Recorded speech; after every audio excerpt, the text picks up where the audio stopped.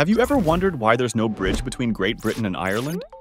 These two islands are close, and a bridge would be great for travel and business. Today, all passengers and goods must use ferries or airplanes, and almost 40% of Northern Ireland's trade, both imports and exports, is with Great Britain. So a direct land link would have economic benefits. The best possible route would be across the North Channel, the narrowest part of the Irish Sea. It's about 30 kilometers wide between the town of Portpatrick in Scotland and Larne in Northern Ireland. And both sides are part of the United Kingdom.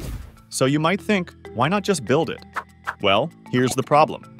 The North Channel is home to a deep underwater trench called Beaufort's Dyke.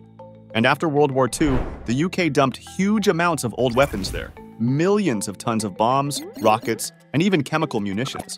It's basically an underwater weapons graveyard. Some of these old explosives are unstable, so drilling into the seabed or building massive bridge supports could trigger an environmental catastrophe. And that's not the only issue.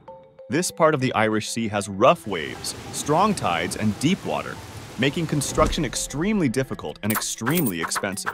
So for now, the dream of a bridge from Great Britain to Ireland stays a dream because of the dangerous sea hiding below.